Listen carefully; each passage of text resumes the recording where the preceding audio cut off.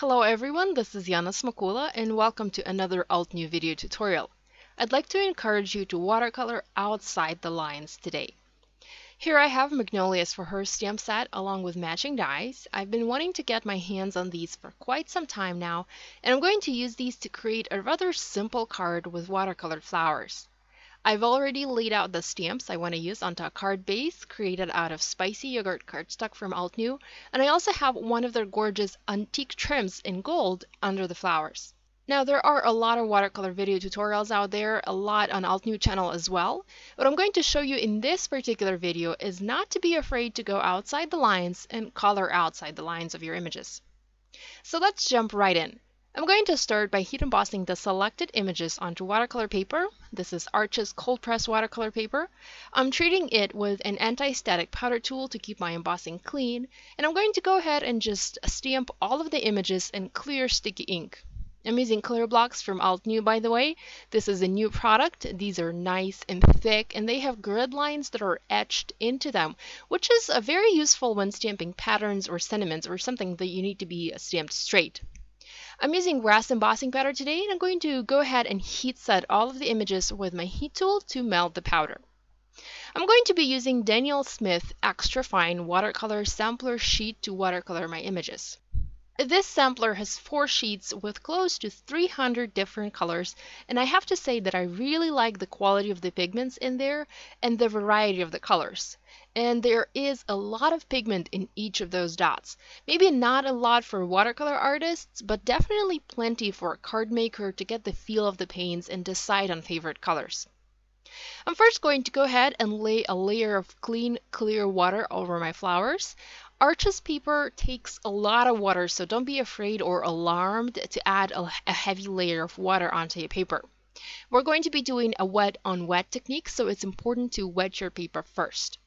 If we are to color only inside the lines, we would have added water inside the heat embossed areas. But because I want the color to seep outside the embossing, I'm adding water almost to the entire surface of the paper. Now my water isn't perfectly clean, it's kind of orangish, so you can kind of see where I've added it to the paper, and it's not a problem for this case that it isn't clean. It's okay.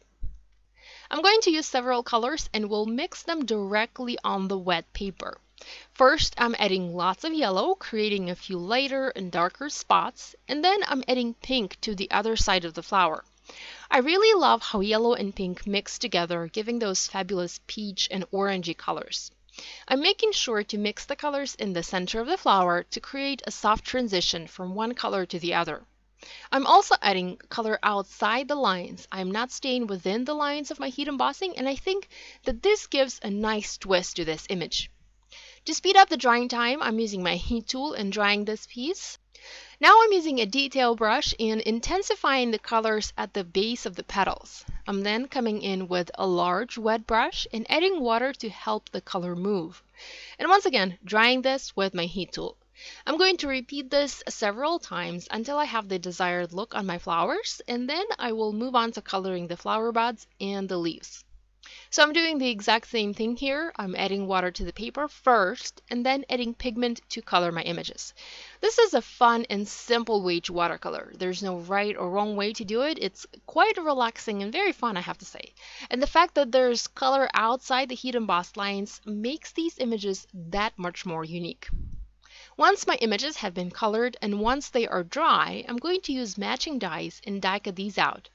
Now there isn't a die for one of the leaves in this die set, so I'm going to cut it out with my scissors. It's not a big deal. The next step is to trim the gold element that I selected for my card, and I've placed it at an angle at the base of my card base, and I'm going to trim it with my scissors and then foam mount it onto the card. I love using these antique trims from Altenew, and I have a lot of cards with them. They can take a simple card and make it into a wow project in no time. Now before I adhere the main flower, I'm going to add physical dimension to the petals by shaping them with my fingers. I always do this as I feel it makes my flowers look a bit more realistic and appealing. To adhere the flower, I'm going to use foam adhesive and then tuck the little flower buds and the leaves behind it, forming a floral cluster. Some of the images are adhered using foam adhesive and others are adhered using glue. For the sentiment, I'm going to heat emboss a simple thank you. This message comes from the same Magnolias For Her stamp set, and I'm using the same brass embossing pattern. And to keep things cohesive, I'm also using the same spicy yogurt cardstock for the sentiment.